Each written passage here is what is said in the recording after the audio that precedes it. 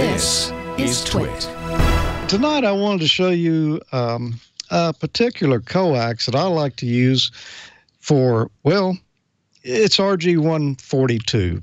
And, well, we'll just show you a little more about it. And also how to install a BNC connector. This originally aired in Amateur Logic November 2016, but we haven't seen it here before. And if you're working with repeaters or, some really low signal level applications, this might be just what you need. I've been making up a lot of RF jumper cables and different things, getting ready to install 4 1 kilowatt FM transmitters at a site. And I needed a lot of different cables and things. And this is a cable I had seen before, but you may not have seen it. It's not used a lot, but just something a little different that you could have an application for. I wouldn't suggest putting 100 feet out there to run to your dipole. It might be a little expensive for that. I'm sure. Yeah. Not cheapo man compliant. No.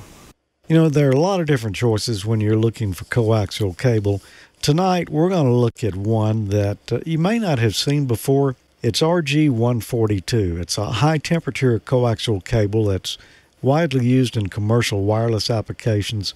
It also works very well in sensitive environments like avionics. RG142 can be used for radar. It's used a lot with GPS, medical systems, broadcast gear, test equipment, and you'll see it used a lot of times for jumpers at repeater sites. The reason is the double shielding of the cable. The center conductor is a 19 American wire gauge, silver-coated, copper-covered steel conductor. It's plenum rated, has a Teflon dielectric. It's got double silver-coated copper braid shields with 95% coverage and an FEP jacket.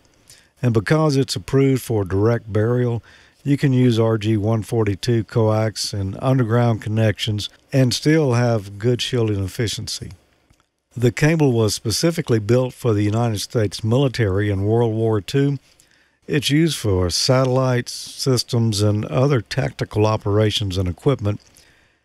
Because of the importance of those cables, the military required them to have a maximum and minimum dielectric adhesion values, specific shrink-back allowances, eccentricity standardizations, stress crack resistance tests, and a lot of other specifications that add to the durability and reliability of the cable. RG142 utilizes standard connectors, so you don't need proprietary or exotic pieces. It has good shielding effectiveness between 40 and 60 dB and low passive intermod. Degradation of signal quality is kept to a minimum. That's why this cable works really good with repeater duplexers where you don't want any signal leaking around from the transmitter getting back into the receiver. Since RG142 is made with a solid dielectric, it has a high rate of crush resistance, and it's the coaxial cable of choice for tactical operations and applications. Here's some things that kind of set it apart. Temperature-wise, it's good from minus 67 degrees to 395 degrees Fahrenheit. You're not going to do that with your average coax. It's also solder and solvent resistant. Let's just do a few comparisons here. RG8X, which we're all fairly familiar with, and I'll use it because it's a similar size coax. It's usable out to 1 gigahertz. RG142 is usable to 8 gigahertz. Now the loss of RG142 is a little higher. At 100 megahertz, RG8X has an attenuation of 3.1 dB per 100 feet, while RG142 is 3.8. A little lossier there. But let's look at the power rating. At 100 megahertz, RG8X is good out to 250 watts. RG142 is good to 2400 watts. I like to use it for critical jumpers and broadcast installations and sensitive test equipment in high RF fields. Now I'm going to show you today how to install a BNC coax connector, because that's something I needed to do. I'm going to show you a few hints here that'll make it go maybe a little bit easier and a little more accurate. I'm using a good quality one here. This one is silver plated.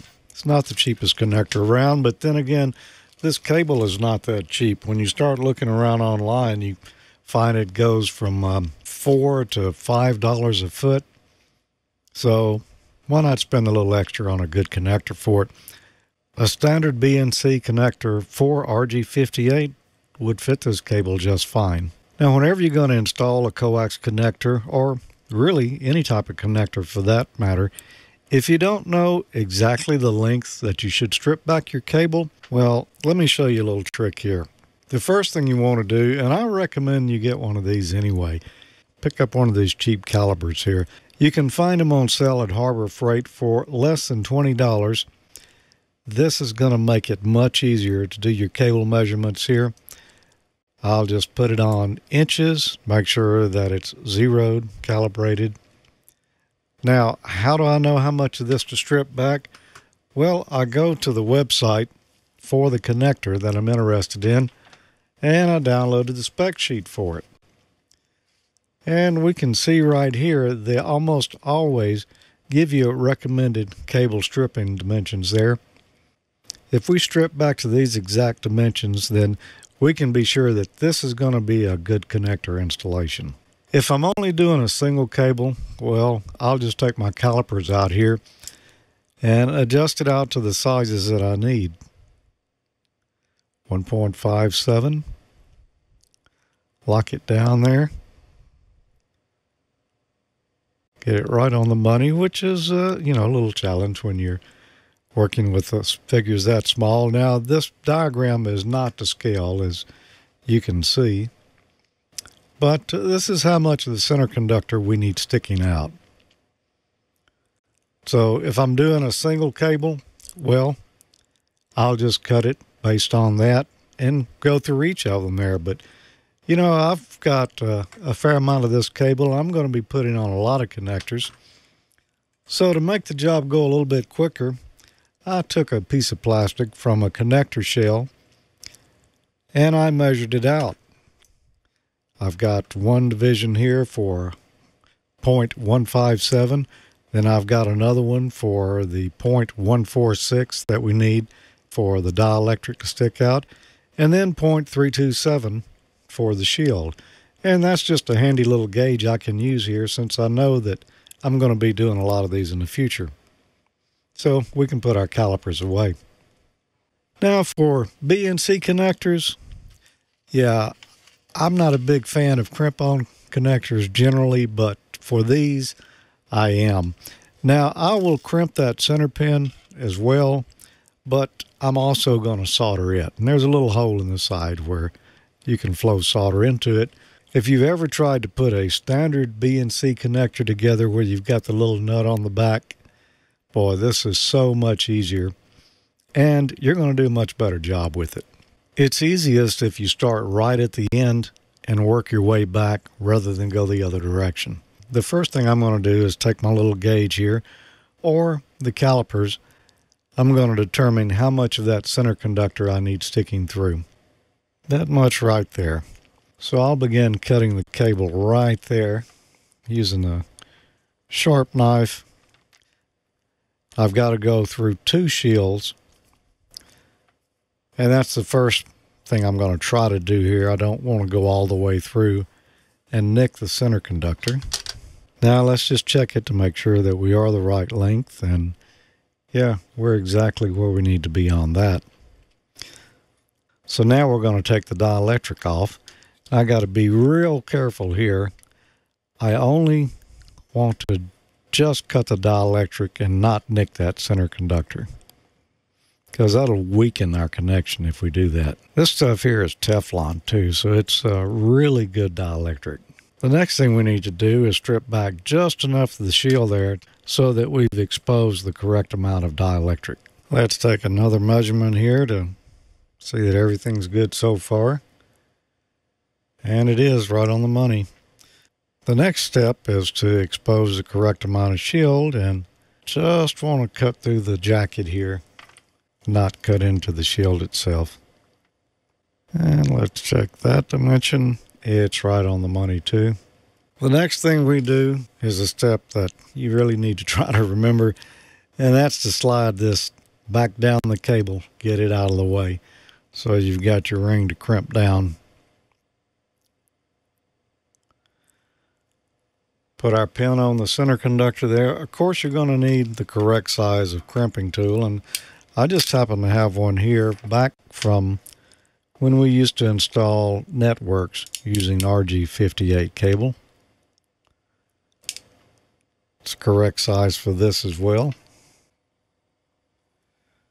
And there we go.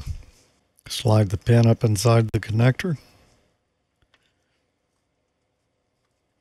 Pull the shell back up.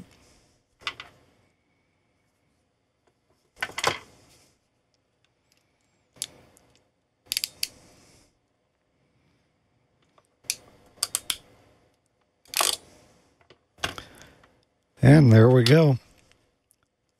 Nice strong BNC connector. So if you're going to put a coax connector on and you're not positive of how to strip it back, download the spec sheet. And do yourself a favor. Go by Harbor Freight. Pick up one of these cheap calibers here.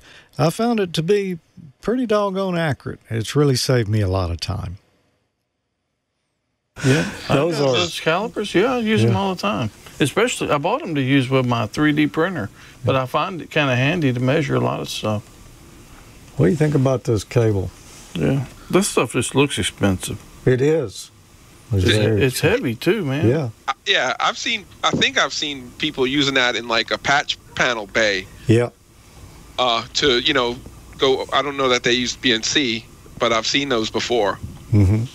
Yeah, you'll see them on repeaters a lot for connecting the duplexers together. Here, I don't think I can get it close enough. You can really see it. But,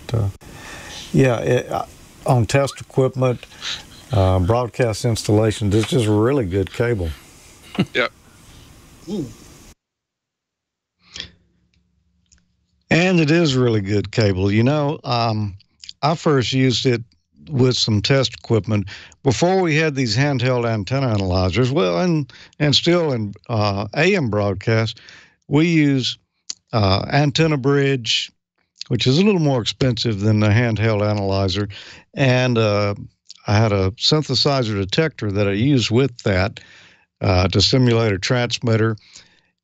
And we're getting some leakage. The antenna impedance readings just weren't very repeatable. They were just kind of crazy. And I was using regular RG58 to patch those two instruments together. So I went and bought some of this, fixed up a couple of patch cords, put it on there, eliminated the problem altogether. Someone suggested that to me. I don't remember who it was now. That was 30 years ago, probably. But there's definitely good uses for double shielded cable when you're working with tiny signals especially.